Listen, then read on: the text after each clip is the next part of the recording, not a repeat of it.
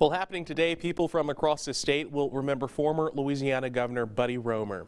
Funeral services start this morning at Estruma Baptist Church in Baton Rouge. That's where we find our Courtney Williams with more on today's services and how Governor Roemer is being remembered. Hey, Courtney, good morning. Hey, good morning to you guys. Well, happening right now, they're actually bringing in the hearse carrying former Governor Buddy Roemer's body. So happening today here at Estruma Baptist Church, they will have his funeral service. It's actually one of two services that will be happening in the state.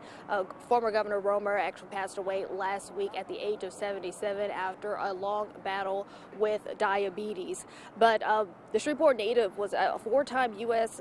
congressman who also represented Louisiana's 4th congressional district back in the 1980s, and he actually became governor of the state back in 1988. And during his tenure, Roemer increased teacher salaries, toughened campaign finance laws, legalized the state lottery, and riverboat gambling. And also in the middle of his term, he actually switched political parties from Democrat to Republican, and today he still remains the only U.S. governor to switch political affiliation during an elected term.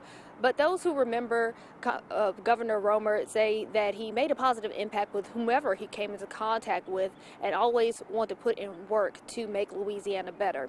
Now, the family has asked that instead of sending flowers, those wishing to honor his memory to donate to the American Diabetes Association or to the Louisiana Association of Public Charter Schools Little Free Libraries project. So that visitation does start this morning at 9 o'clock, so a little under an hour, and then his funeral service will start at 11 o'clock. And again, both the visitation and funeral service will be here at Estruma Baptist Church, and then he will go to his hometown of Shreveport on Thursday, and there we'll have another funeral service. But we will be live streaming those services for you guys this morning. But if you want more details about the service and also just remarks from people who knew him, we have everything you need to know on our website. That's at brproud.com, or you can download our free BR Proud app.